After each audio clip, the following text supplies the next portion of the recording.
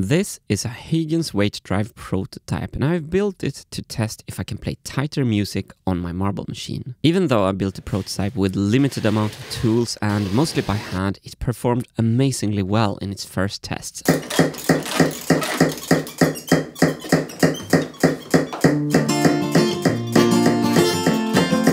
It played 66 times tighter music compared to the large metal prototype I built in Germany.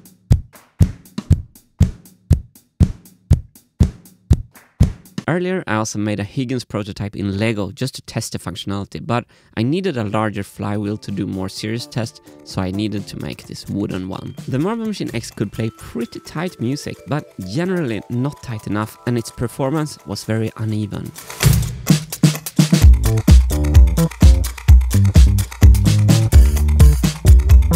For my new marble machine, I want the performance to be reliable, and playing tight music is a non-negotiable design requirement. And that's why I'm so happy, because the performance of the Huygens chain drive is a total breakthrough for the entire project. This amazing solution was a missing piece to the marble machine puzzle, and now that I've found it, I have a renewed belief in the project.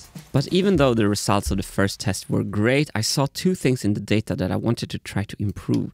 Firstly, I wanted to add this crank here, so I can input power in a continuous rotary motion rather than pumping the ratchet in a pump-like motion like I did before. The crank is using these nice miter gears to transfer the rotation in a 90-degree angle, and the reason for adding the crank is that I saw this weird pattern in the BPM graph with these rolling hills. It looked like the tempo was going up and down in a repeated pattern, and my question is, perhaps this pattern comes from the periodic power input from the pumping motion. And by the way, here the BPM graph is super zoomed in. The scale is only 2 BPM difference. So if I zoom out to 10 BPM, it looks like this, 40 looks like this, and 200 BPM, it looks completely flat like this. So generally, the machine is playing really tight. It just looks much worse when we zoom in really close. The second thing I wanted to correct was tempo drift over longer time. As you can see here, the tempo is slowly rising throughout the tests with the old design. And in the old design, I used this very professional air governor taped on to the flywheel shaft. So the governor rotated exactly the same speed as the flywheel, and it was pretty slow. An air governor adds mechanical resistance by rotating flaps through the air, and it's a mechanical device used in almost all the music instruments at the Secrets Music Cabinet Museum. And when I studied the air governors on these amazing machines, I saw that all of them was geared up to spin really fast. So fast that it just becomes a blur to the eye. So the air governor brakes the machine, and Lucas can manually add and remove more friction. Now we completely stopped.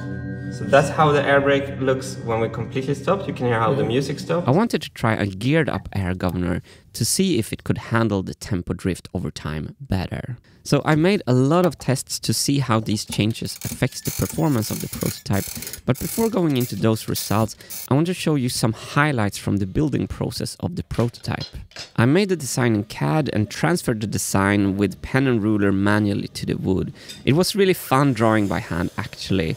I have moved to a new city again, and close to where I live now, I can borrow this workshop, which is super nice. And in the workshop, I cut out shapes by hand, and next I started on the flywheel. And I need to drill a super straight hole for the axle through the middle of the flywheel, so I used a drill press to drill through this block of plywood.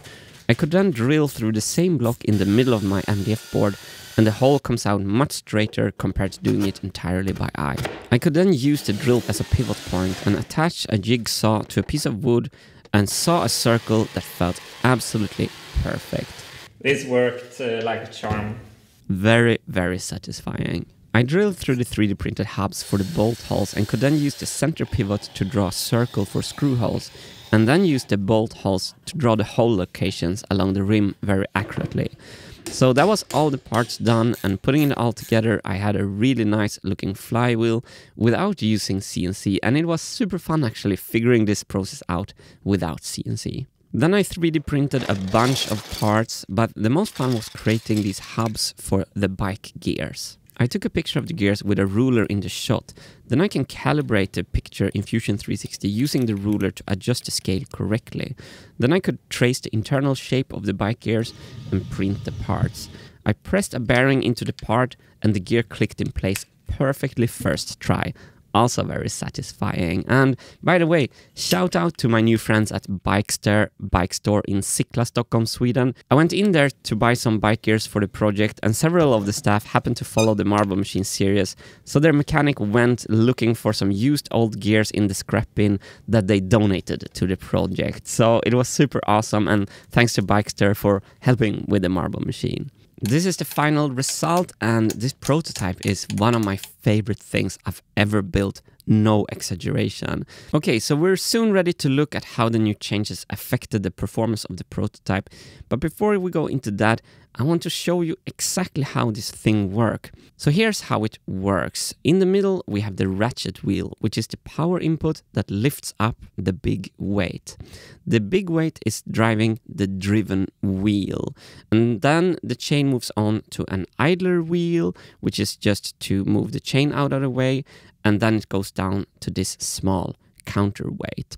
And here is the very important bit. Let's say the weight weighs 10 kilos, but it is hanging from two chains. So it will actually pull only half its weight, 5 kilo on both sides. So when the ratchet wheel is still and the weight is falling, the weight will pull the driven wheel with 5 kilo force.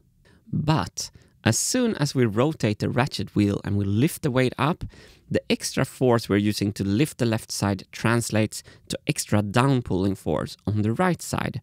I don't have the exact numbers here, and it also depends on how fast we are lifting the weight, but I think it has a lot to do with Newton's second law of motion that states that the acceleration of an object is directly proportional to the net force and inversely proportional to its mass. And I guess these are the formulas we would use to actually calculate what's happening here. And I think it's actually super simple to calculate this. But everything we actually need to understand today is that when we are actively moving the weight upwards on the left side, we are pulling harder down on the right side, giving the flywheel more power input. So, playing tight music with a Huygens chain drive is all about finding that magical balance. By rotating the ratchet at exactly the speed that will make the weight hover in mid-air, we will always input the same amount of energy into the system, and the music will be tight. So we can actually use the height of the weight as a visual clue to see if we're inputting correct amount of energy into the system. So when I'm doing the test, I'm looking at my suitcase filled with metal and trying to keep it at exact same height from the floor. And to go even deeper into the dynamics of this system, I noticed something interesting during the tests. The tempo kept on accelerating for a very long time before reaching a plateau and finding that balance. And it actually makes sense because the faster the flywheel is spinning, the faster the weight is falling, the faster I need to lift the weight to make it hover in mid-air. And therefore, the faster I lift the weight, the faster the flywheel will be spinning. And it becomes this virtuous cycle that just keeps on accelerating the system forever. And that is exactly why a system like this absolutely needs some form of controllable resistance like a governor to counteract this virtuous cycle of acceleration and find a balanced tempo. So to summarize, the force from the weight is not constant.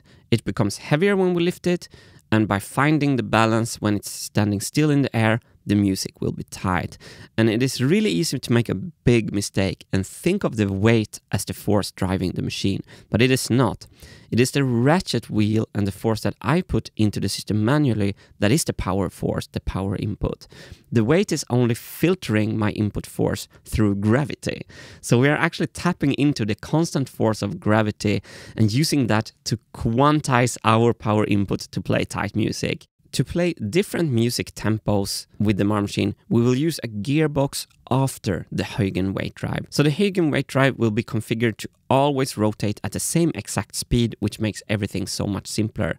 It means that we can have an operating speed that the system can be fine-tuned to, and that the moment of inertia of the flywheel will always be constant. This means that we do not care really about what exact RPM we are rotating at all. The only thing that matters is how constant our RPM value is. Furthermore, to separate the rotation speed of the flywheel from the music tempo is important anyway, because as we have shown in the metal prototype from Germany, higher moment of inertia equals tighter music, which means that if the flywheel and music tempo was intertwined, the slower songs would be playing less tight than the faster ones. And of course we can't have that. So separating power input and flywheel rotation from music tempo is a form from function design decision. Okay, that was all theory needed, but this is super important stuff that the prototype has taught me. Okay, let's see if the crank and the upgraded air governor can improve the results. For each test, I turn the machine between 10 and 15 minutes to get really good test data. Here is test 1.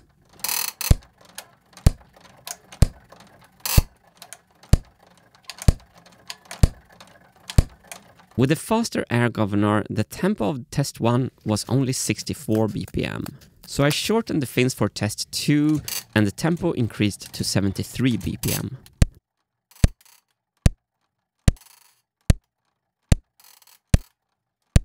But I want the flywheel even faster, so I shortened the fins again, and in test 3 it played 103 BPM. This is a good illustration of how the governor works. The less resistance it puts into the system, the higher the balanced tempo becomes. For test 4, I wanted it much faster, so I took off a lot, but then the center of the 3D printed miter gear broke, so I couldn't use the crank anymore and had to manually pull on the chain with my hands. Pulling hard on the chain for 10 minutes straight was pretty exhausting on the hand muscles, but luckily I am bouldering from time to time nowadays, so it went all right. Bouldering is so much fun, and if you want to see more bouldering, check out the video from the Trainerds YouTube channel, link in the description. Anyway, I think I removed a bit much from the governor fins here, and the tempo increased all the way to 213 BPM. But at these speeds, the timing is excellent. 0.12 milliseconds standard deviation over 100 transients is super tight. And by removing even more resistance from the air governor, I could increase the tempo, which improved the result to 0.04 milliseconds in test 7. Crazy tight. So the continuous method of adding power into the system with the crank or pulling on the chain seemed to have actually removed the rolling hills we had from the pumping motion on the previous tests. And this is a great success. But the tempo drift haven't been solved by the new air governor. As you can see, the tempo still moves around over time slowly. A stronger flywheel will make these movements much slower and the music tighter, but I wanted to see if I can reduce the tempo drift by improving the air governor. The gear ratio I used was 1:2. With the pulleys, the gear ratio is 1:4, and the air governor spins 4 times when the flywheel spins 1. And my thinking here is that a faster air governor will add resistance more exponentially and therefore be more precise. As I spin the machine up here, you can see how the air governor becomes a total blur, which is exactly how the air governors at Lucas Museum look. So that's great, but what I found out here is that the power belt I used here is less efficient compared to the gears, and the high gear ratio made the whole prototype play too slow. So test 8 wasn't really great. And I also got tired of sitting on the ground pulling the chain, so I took some time to print a new improved miter gear so I could put back the crank.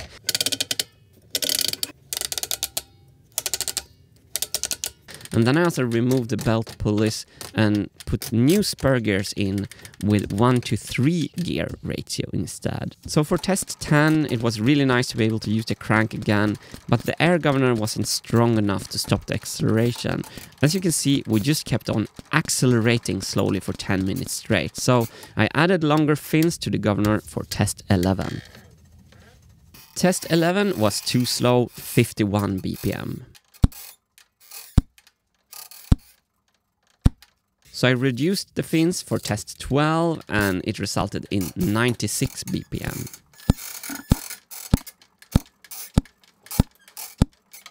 And after removing even more of the fins, test 13 was 171 BPM.